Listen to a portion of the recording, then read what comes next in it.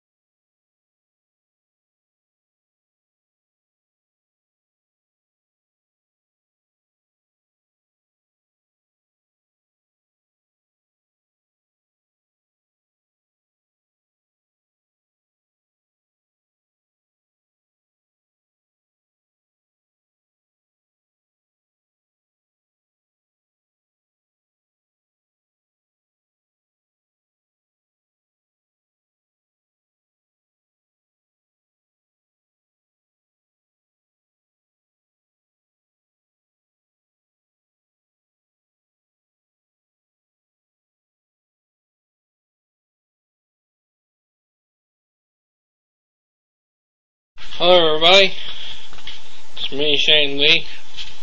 I'm gonna sing 5 octaves on the piano.